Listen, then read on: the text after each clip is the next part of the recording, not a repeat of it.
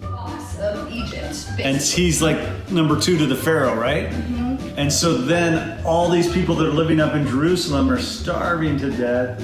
The Jews. The Jews and the whole house of Israel. Jet, do you have your come follow me stuff or just popcorn? I don't have scriptures. But I have this. You're telling me you don't have a set of scriptures? I got popcorn. Jerem, you left the come follow me table to go get your supplies for come follow me. But and you came back with a packet of apple cider. son, stop doing that. That is. Will you sit down, please? Jet, did you get your supplies for come follow me? I'm going to get it. Or did you just get chips and salsa? He was learning, he was experiencing the vision while he was thinking about his family. What, Kobe? Do we have to do this? Yes. Tell me again what the great and spacious building is.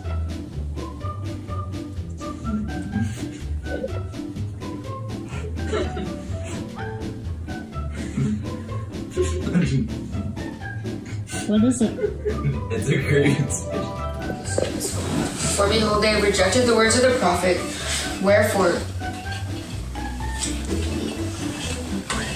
if my father should dwell in the land after he hath been commanded. The title page of the Book of Mormon provides more than just a title. Among other things, it lists several purposes of this sacred record. Look for the purposes, and then as you study the Book of Mormon this year, note passages that you feel Feared for Laban and Lemuel. Yea, he feared lest that they should be cast off from the presence of the Lord. And he did exhort them with the feeling of tender parent that they would hearken unto his words, and perhaps the Lord would be merciful unto them, and not cast them off. Yea, my father did preach unto them. Okay, it's George's turn. Okay. Okay. 29. 38. So that we can remember that the Lord will do that for us in our life. With getting the plates, then you know why that's so important. Because Nephi's faith became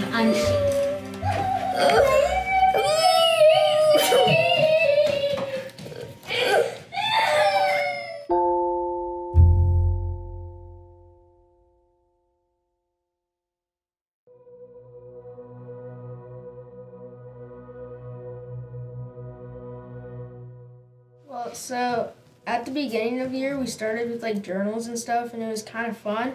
And then we got towards like the middle of the year, and my dad started doing like these really long, boring lessons, and my mom's were like more fun. And then we stopped doing journals, but like it's still just a good thing that helps a lot. When we get the kids interacting and talking, and we have some really good gospel conversations sometimes, that's the best part of it. But it can change from week to week. It depends on how the kids are doing. I'd probably say listening, learning, and then acting, and whatever can bring me to the gospel more and strengthen my testimony more.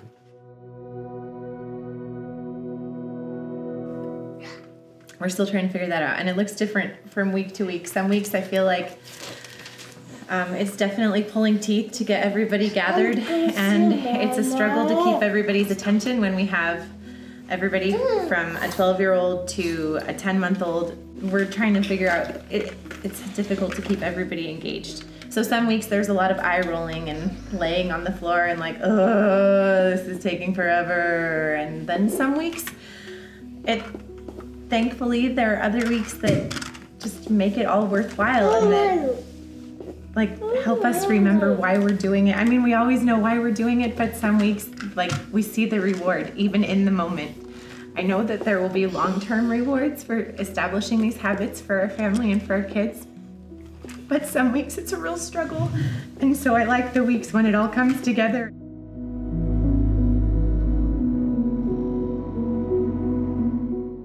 We actually do Come Follow Me separately.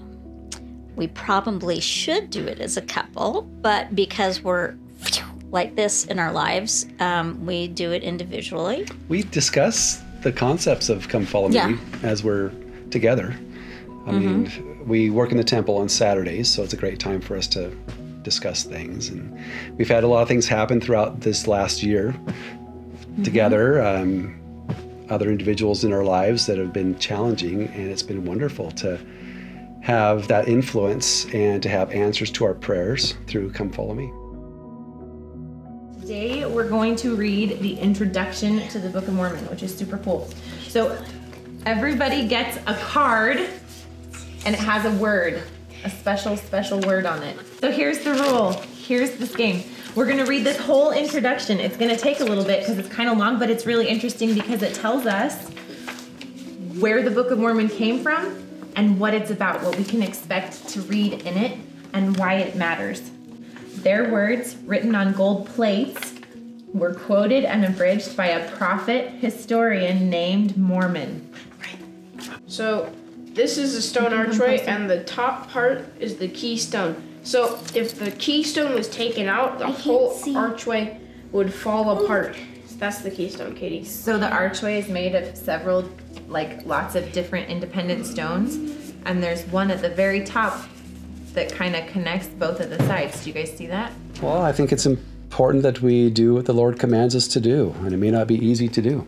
I mean, that was a real difficult thing that he was commanded to do, and we've all been given commandments that are very challenging, and they become easier over time, but like to love one another, to do all that we're asked to do. Yeah. And although we're very, very busy, we have to still balance our lives and make it a priority. Dad and I were talking about that the other day, is that the key to staying strong in the gospel is knowing that there is that factor of faith, and we're not going to know everything at all times, and that's okay. If you guys look at the introduction, we're going to start reading. It was written by the hand of Mormon, and I think that's really kind of a big thing that I want you guys to realize, that it was Mormon who wrote this. An abridgment taken from the Book of Ether, also which is a record of the people of Jared, who were scattered at the time the Lord confounded the language of the people. The very first thing, the purpose of the Book of Mormon, is to show unto the remnant of the house of Israel what great things that the Lord has done. Yeah. So there was something on this podcast that I listened to when I prepared these Come Follow Me's. Then it says, what would happen if we treated our Book of Mormon like we treat our cell phone? What if we carried it around in our pockets or backpacks? What if we turned back to get it if we forgot it? We want you each to have a Book of Mormon, and we're going to challenge you guys to take these Book of Mormons everywhere that you go. Keep it in your backpack so that when you're having a moment where little dead time, pull out your Book of Mormon and read it. We're going to take the challenge of having the Book of Mormon, using it as much as we, maybe not as much, but in great comparison to how you use your cell phone. And we have to read that thing.